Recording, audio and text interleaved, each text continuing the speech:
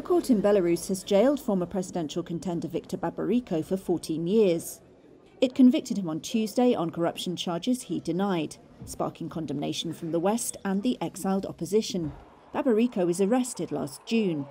Before that, polls suggested he was the main rival of veteran President Alexander Lukashenko, ahead of an election last August. One which the embattled opposition says was rigged to prolong Lukashenko's rule.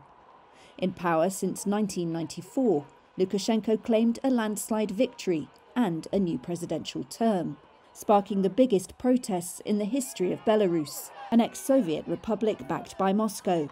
Ahead of Tuesday's ruling, Babariko's allies said the charges against him were fabricated to thwart his political ambitions.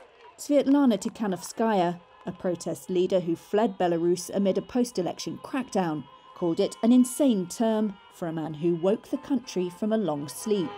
The US embassy in Minsk said Lukashenko would stop at nothing to keep a grip on power, calling the court system a cruel sham.